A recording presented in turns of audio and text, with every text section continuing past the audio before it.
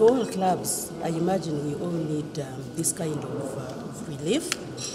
Understandably, every club has been finding its own sources of funding. But like I mentioned, we are all going through some kind of economic recession, so that even where we are tapping some little money, all sectors of the economy are locked down. So clubs are struggling, players are not being paid, we are at home.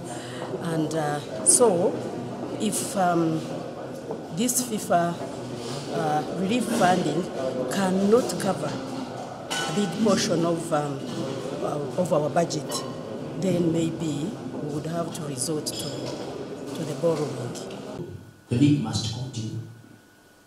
Going forward, we are likely to go in situations, according to what we are negotiating with government. Resumption of football may be without funds. We don't know for how long. And we know that the funds pay. Meaning that we must take football to the people via television. And for me, the challenge is not if they will televise the matches or not. For me, the challenge is the untelevised matches. It's not about them televising, but what about the matches they are not televising and they are not allowing somebody else to televise? Without funds, what value beating do we get as a brand?